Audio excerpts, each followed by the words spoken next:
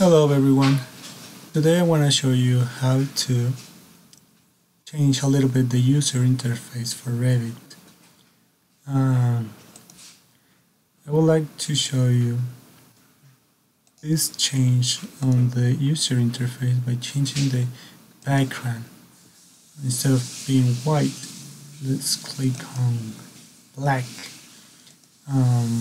For those that are familiarized with AutoCAD, will notice the difference from AutoCAD to Revit about the background, because black background for me feels like my eyes can rest a little bit from the intense light, and because of that can work longer hours on a project.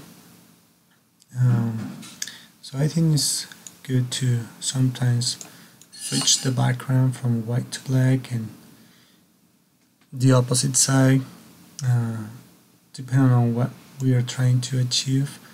For example, we can use white background to kind of read more easily texts, but for working in general, modeling and so on, I think black is a little bit more friendly to my sight. And we can also change the color. For example, this section, instead of being blue, it can be any other color that I like to specify, just in the same spot. Here in File, the options, and then graphics, and then we can change that. So yeah, I hope you guys like it, and see you later.